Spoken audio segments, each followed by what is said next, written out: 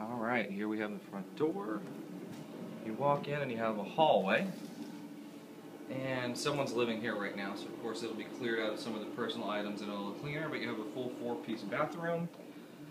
Then you go to the bedroom. You've got a nice sized room with a decent sized closet here. Let's just back up and show the full closet, which really is kind of large. It goes back in. Then you have a nice window.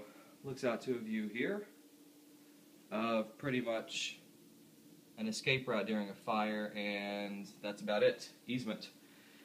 And you've got a pretty decent sized room. It may not look like it in the video, but it is actually pretty large.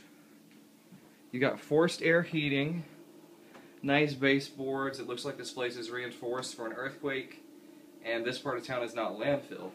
But you see, this means it's reinforced.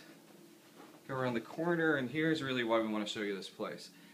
It is kept well. It has a nice floor, nice lighting, and look, it's got kind of a dramatic thing in the living room, and then you've got a lot of windows here.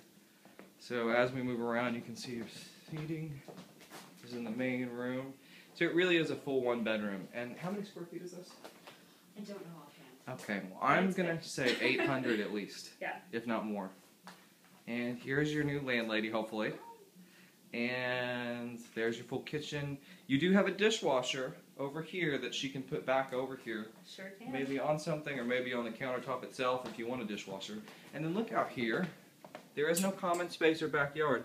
But if you crawl on this, you can do a little bocce. You can't leave anything out there. It's not rated. The fire marshal wouldn't let you, and you can't cause waves.